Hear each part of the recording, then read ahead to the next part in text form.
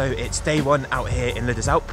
We arrived yesterday, had a pretty solid travel day, got here and there's tons of fresh snow. The mountain is looking incredible.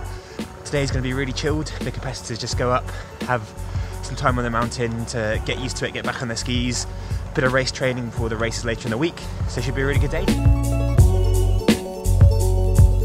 My first trip out here in the summer was back in 2012, and it was at a time where I was kind of caught between this decision whether to try and push my own skiing or whether to focus more on filming and try and make a career out of that. About 6 months later, one of the videos that I'd made out here in the summer, I entered into a video competition run by Nokia and Burton Snowboards. I very luckily got flown out to Vail, Colorado, spent an awesome week out there just filming, and very luckily ended up winning the whole contest. And for me, that was the moment that kind of made me think maybe I do have a shot at this, maybe I can make this my career. I think it's a really difficult one for every skier. There's never going to be a point where you're never going to want to sort of stop pushing your own skiing, and you know, you're always going to want to be getting better and improving. But there also comes a point where reality kind of hits, and you know, you've got to be able to buy food and pay your bills. There's no reason why you can't have both. You know, you can push really hard in your instructing, your coaching, your filming, your judging, loads of different aspects, and still, you know, be on the slope all year round, still pushing your own skiing every time you get a chance. Looking at today, it's the first day up on the hill. It's quite a chilled, relaxed day. I've managed to get some really good runs in between filming locations, just enjoying the powder snow we've got here. Got a little time lapse going just over here. So about to let that finish and then go and rejoin the group.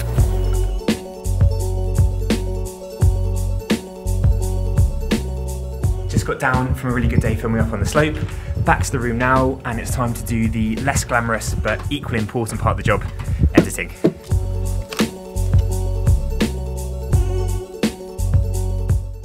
Ended up working until about 1 AM last night. Woke up this morning for this.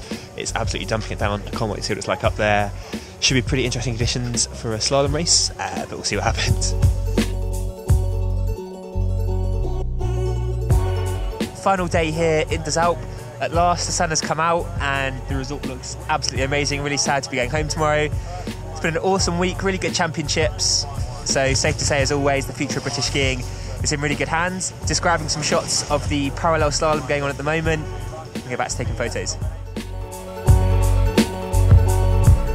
Packing now to leave early tomorrow morning. I've got a nighttime long exposure time lapse going on the balcony as the final shot of the project. Next stop is Obergurgl in Austria in a week's time. Super excited to get out there. I love being out there. It's a resort that's really special to me. So super excited to get there and start taking some photos and some filming this season. Thanks very much for watching, and see you next time.